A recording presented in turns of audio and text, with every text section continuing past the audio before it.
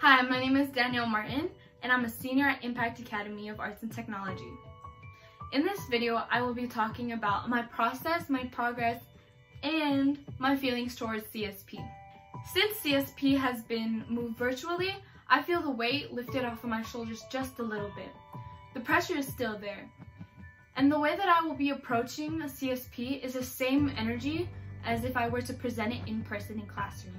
In my opinion, I don't think there is anything negative about the changes of the requirements, because now the requirements have been changed, and I feel like students can have that trigger in their mind that they can do this and that it is possible for them to finish CSP. What I also like about the requirement change of CSP is that students can talk about the pandemic.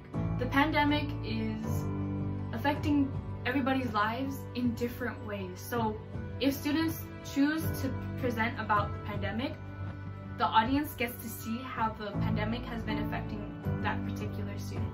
So this is something that helps me figure out what I'm going to do for CSP. It's just a little organization chart, and I brainstorm and I write what I really want to talk about in my pandemic slides.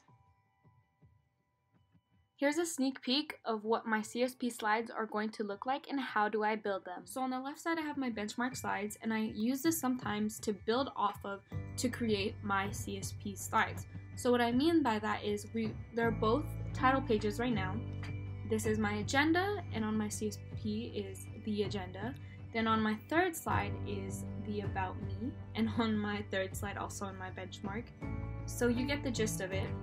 And it also just has the same placements of things like the thesis, and I also need to remember what I need to do to put in the slides for the artifact, because when you put the artifact in the slides, you need to state the competency, the essential question, context, content, and the leadership skills that I used, and the evidence.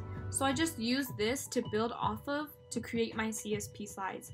And now that the requirements have changed, this is a little bit easier for me to do, but now all I need to do, once again, is just plug in the missing pieces of my CSP slides.